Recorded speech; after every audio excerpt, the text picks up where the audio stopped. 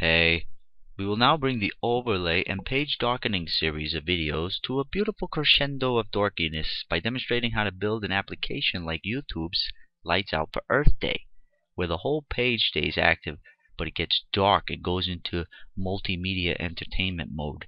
But it gets dark, but everybody can still click on everything on the page, everything stays active. Most of the fundamentals being used in this application were discussed in our last 3 videos, so this simply combines the logic of those somewhat to make a different kind of application. So being as such, I'm not going to waste my time or any of your time. I'm going to throw the logic upon you very hastily, okay? And after watching the video, you might even say, Adam, man, what the hell was that? I want my friggin' money back. That wasn't a tutorial, you just threw code at us and ran away. Okay, here's all the code, and let's render this in our favorite browser, whatever browser we like best. And now, let's pause the video. And this one is different from the overlay in the respect that everything in the page will stay active when I go into theater mode or entertainment mode. And all it does is, we're using the same light switch mechanism here.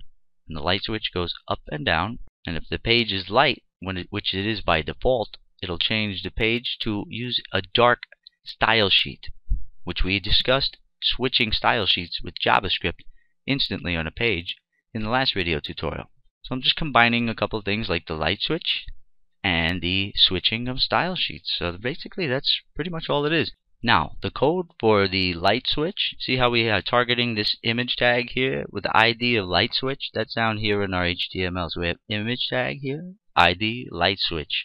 And in the theater mode tutorial we did, the one that has the thumbnail with the little red curtain, just the theater mode tutorial, is where we established this little light switch. We discussed how all of this is working, but there's a little bit of different JavaScript in here, and that's what I'm going to explain to you guys. So I'm not going to explain anything else, because all of this that you see in front of you right now, and by the way, you can get to this code by clicking on the link under the video. Go to develop PHP, snatch the code if you want to experiment with the code that I have here.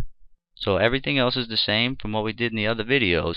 And the only little difference is this little bit of JavaScript is just a tad bit different. So I'm going to explain it. First thing we do is create a variable that references the page style element, which is this guy up here, which is the link for the style sheet. That's how we're swapping out our style sheet. We target that element and then we swap it out by targeting its href attribute.